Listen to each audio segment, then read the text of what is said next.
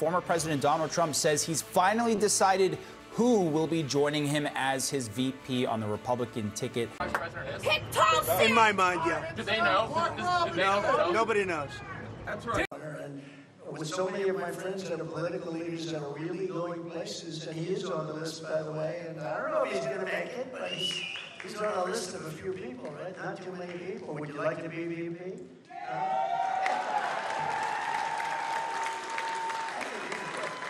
Welcome back to the channel. I'm Chris. Thanks so much for joining us today. Hey, we've got a great show for you today. We're going to be talking Trump VP. Right before his campaign rally in Philadelphia that he has made his decision.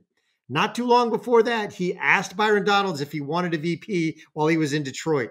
I can only hope that Byron Donalds is his pick. According to all the media pundits out there, it's going to be Burgum, it's going to be Rubio, or it's going to be Scott. I hope he does not pick any of those. I want Byron Donalds, because I want a pit bull.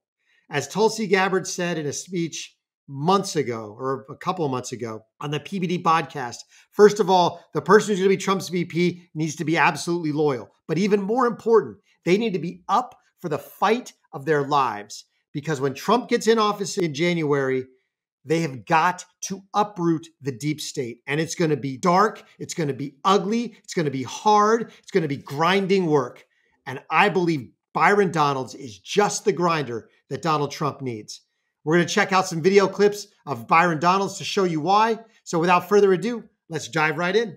I want to ask you about another issue. Just recently, there was this issue of the search warrant for the search of former President Trump's Mar-a-Lago property. Yeah. And it authorized the use of deadly force for the FBI agents, standard boilerplate language. But you and others have described it as an assassination attempt on the former president. That's just not true. Why would you say something like that? Well, first of all, my view of it is very simple. You have the FBI going in to do this raid on Mar-a-Lago. This is not like any other raid that they would do. FBI agents who did that raid did not want to do it. They didn't think it was necessary. And this is all politically motivated at the end because Merrick Garland wanted that to happen. Merrick Garland wanted the scenes, which your network did cover, of going into Mar-a-Lago. Did they not? With all due I love how he does not let her get a word in edgewise because she's a freaking tool. Abby Phillips is a complete clown. She's as stupid as she is attractive, which is saying something. But this woman is a complete and utter tool of the left. And I love how he does not take her bait. I love how he shuts her down and just keeps going. due respect, the language for the search is standard operating procedure for every operation of that kind that the FBI does. They did the same thing when they searched Joe Biden's house. Yes, but they didn't execute a midnight or 6 a.m. search warrant on Joe Biden's house. They didn't show up unannounced. They let everybody know they were coming. It wasn't a surprise like it was at Mar-a-Lago with the police and the press and the media and the cameras. It wasn't a complete shit show. No, they did it politely. They let everybody know they were coming and they walked in. They could have done the same thing with President Trump, but they didn't. They put President Trump and the Secret Service agents in danger when they busted into Mar-a-Lago. And so it's absolutely right that Byron Donalds and others have said this could have been an assassination attempt because Merrick Garland is off his rocker. I don't know if he was ever on meds, but he gives the appearance that he's off of them. Yes, but I would say so how is that weaponizing what I would say when they searched Joe Biden weaponizing when they searched Joe Biden's house, there weren't all the networks, from my recollection, with helicopters flying over the beach house in Rehoboth Beach, going to find the classified documents in his garage that he took when he was the vice president and when he was the United States senator, which, by the way, is a violation of the Espionage Act. I'm talking about they didn't do that. I'm talking about they didn't this politicize conspiracy theory. They didn't politicize Congressman, I'm talking about the conspiracy theory that the FBI was trying to assassinate Trump. Well, let's talk Would you acknowledge that that is not true? Well, let's talk about what's fact. Let's talk about what's fact. Just a real simple question. What's fact is it true or false that the FBI was trying to assassinate Trump? What's fact is that Joe Biden violated the Espionage Act. He did it with impunity. I just want to know. Robert Hur is not prosecuting Congressman, him. I just want to know that you are not responding to a very simple question about. I love it. He just keeps going because she's such an idiot. And her question is a gotcha question that does not deserve his time or attention when there are so many other issues going on. Way to go, Byron Donalds. This is the kind of pit bull that Donald Trump needs at his side. a conspiracy theory that you voiced. What conspiracy theory? That the FBI, by having on a document that they are authorized to use deadly force, was trying to harm or assassinate former President Trump. That is false. Will you acknowledge that? Can I be very clear with you? Sure. I'm not sure what Merrick Garland is trying to do these days. So the answer because is it is no. clear that the You Department won't of acknowledge Justice that is being that's not weaponized true. against Donald Trump. That is clear. That's pretty. I love it. He just keeps going. And he makes this woman look as stupid as she is. Now we're going to check out another clip. We're checking out a couple of more clips. But these are the reasons I think that Byron Donalds would be the best choice for vice president. One, I think he will help Donald Trump solidify even more support within the Black community. Obviously, he's a Black man, but he's a fighter. And he also understands, I believe, what Black families are looking for in terms of school choice, in terms of economic opportunity. I think he's got the policies down. Let's check out a couple more clips. Presidential debate. What should President Trump say on Thursday night? We're going to get some expert opinion. Florida Congressman Byron Donalds and Corey Mills. Gentlemen, thank you very much for doing this. Let me begin with you, Byron. Where do you want to see Mr. Trump's emphasis on the debate? Larry, good to be with you. The emphasis needs to be this crushing inflation Joe Biden unleashed, the terror at the southern border that Joe Biden unleashed, the foreign policy disasters that Joe Biden unleashed. You're getting the theme, Larry. Joe Biden has been a disaster for America. And when Donald Trump was president, the country was in a far better place. That's the theme. That needs to be the direction. Fantastic. I love it. Swift, concise, to the point, and just lambasts Biden. That's the kind of person Donald Trump needs at his side. Someone who can easily articulate and boil down the issues to their bare essence. And he's absolutely right about what needs to be said in the debate.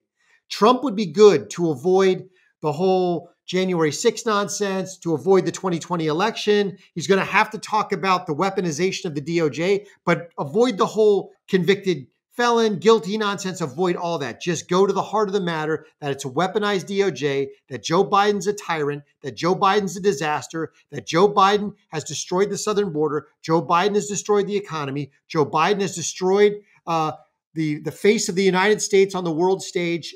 Excellent. And that kind of fighting attitude is what Donald Trump needs. We're going to check out one more, maybe two more. Let's go. Because I know we're running out of time, and I really, really thank you for your time, and I'm really interested in talking to you about this. How the hell are you supporting Donald Trump at this point? At this point. I'm talking about, I'm talking 4 counts. I'm talking about 4 charges, 91 counts. I mean, people are talking about you could be in prison, running the country from prison for crying out loud. Do I think that's going to happen? Of course, I don't think that's going to happen. But I'm just saying, how at this point could you possibly support Donald Trump? First of all, I'll tell you right now, between him and Joe Biden, this isn't even a question. Joe Biden sucks. He's terrible at the job. And we do have to acknowledge that before COVID-19, despite all the circus and the phony investigations, the Russia collusion thing was phony. That's now come out to be proven. Despite all of the distractions in the circus, he actually did the job as president of the United States. Every demographic group was doing well under Donald Trump. Every demographic group was doing well. Our border was secure. There were no foreign wars that anybody was talking about that we were entangled in. Our country was booming. Energy prices were low. We were energy independent, something that every politician had said that they wanted to do. Donald Trump actually was able to make all that stuff happen. Now let's look at the actual charges. Do you mean to tell me that because a president of the United States had classified documents, who, by the way, former presidents still have their security clearance, they still get the daily presidential briefing, that now somehow this is a threat to national security? That is a joke, especially considering the fact that the only way the National Archives could even bring this charge, or the FBI and the Department of Justice could bring this charge, is that the White House counsel, who works for Joe Biden, had to allow it. That's one. Two, what's going on in Georgia, I'm sorry, flat out wrong. And every candidate who runs is allowed to challenge election results. Every candidate. It's not some RICO charge. That's insane to me. And then when you take the other 2 charges, the one in New York, that one is just really, really stupid. And then the last one, this January 6th one. Okay. They have no, hold on, this is important, Stephen. I want to lay this out. Please, go ahead. They have nothing that proves that Donald Trump encouraged, organized, structured anything that happened with January 6th. This is weaponization of the Justice Department against a political rival. And it's flat out wrong. And here's my example for that. Okay. One of my colleagues, Steve Scalise, who was shot at the congressional baseball practice. The shooter said in his manifesto, the reason he went to shoot up the Republican baseball practice is because Bernie Sanders was saying that the Republicans wanted to take away health care, and he felt it was wrong.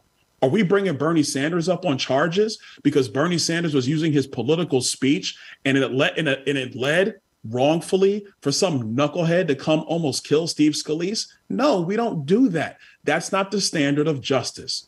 So just because they're using the justice system in a weaponized fashion doesn't take away Donald Trump's liberty to run for office or to be supportive of okay, for office. Well, let me. Awesome. Absolutely awesome. I think Byron Donalds is a phenomenal congressman. You see he lambasts people left and right during committee hearings. He doesn't take any grief from idiot reporters like Abby Phillips. He shuts people down when necessary, and he can articulate the core issues that are kitchen table issues to the people of the United States: inflation, immigration, crime, the weaponization of government against American citizens. And he does it in an awesome way. And his only black mark against him is the fact that he is a Florida resident. And so he's not going to garner any particular support within a swing state that Trump needs. So when we compare that with some of the other people that are out there, Tim Scott obviously is South Carolina. Trump does not need any assistance in South Carolina either, but at least it's a different state than Florida. Burgum in North Dakota, Trump doesn't need any support there. J.D. Vance in Ohio, Trump doesn't need any support there. But Vance is in the Rust Belt, so that might help possibly with a Michigan or a Wisconsin or a Pennsylvania. So Byron Donalds being in Florida is probably the only bad check against him.